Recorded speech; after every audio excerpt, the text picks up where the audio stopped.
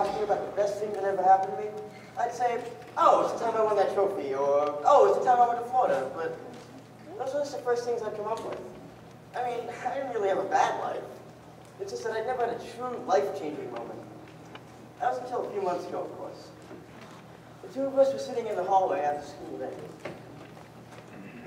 We both had become really close over the past few months. We were both really close to each other. After a couple of minutes of random talking about our day, she had to get to a field hockey practice, and I had to get to a tutoring session. I pulled her up, hugged her, and promised that I'd see her again tomorrow. Normally, that's when she'd leave, but today something stopped her. I looked into her beautiful blue eyes and I could tell there was something really bothering her. Before I could ask, she kissed me. It was magical. It was as if every worry, every stress, every problem was melted away.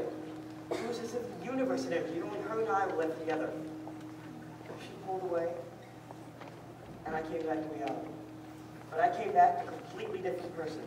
I was confident, ecstatic, and at the same time shocked. I looked at her in a state of awe and happiness, and I tried to say something. The words escaped me.